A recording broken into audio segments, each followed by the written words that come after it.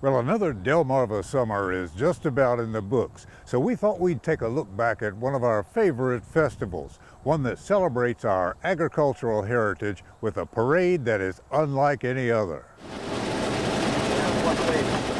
Agriculture is Maryland's largest commercial industry, contributing more than $17 billion in revenue each year.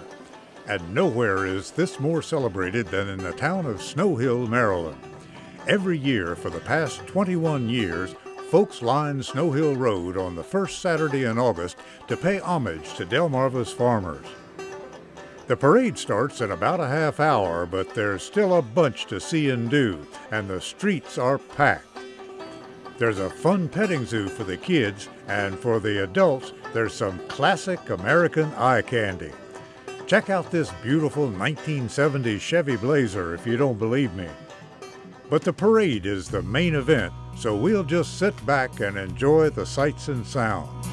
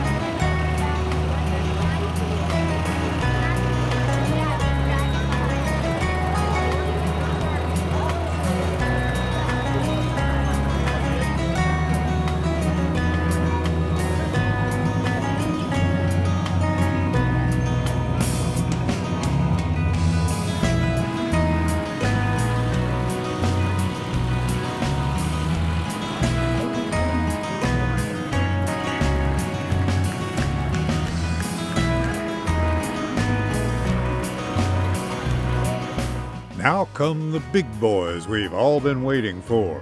Modern farm work would not be possible without these magnificent combines, and it's really cool to watch how their drivers can navigate the narrow streets of downtown Snow Hill like they were handling a car. It's quite the colorful pageant as well, as long as you like green and red. And it's fairly noisy, so folks don't even seem to mind my ad hoc play-by-play. We're coming down that 4th Street here, folks, and if we take it on the front, they're 35 wide.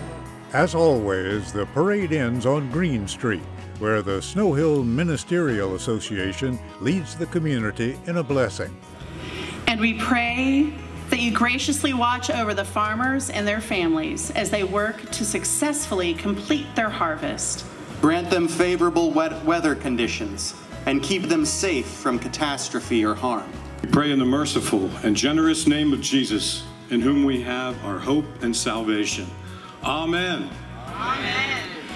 We here on Delmarva are grateful for all the hard work our farmers do to provide sustenance for families all over Delmarva and beyond. Thank you. Look over this celebration and bring a feeling of peace. So Becky, when you get ready, would you release the doves, please? In the name of peace. Thank you, and we'll see you next August as the cycle continues.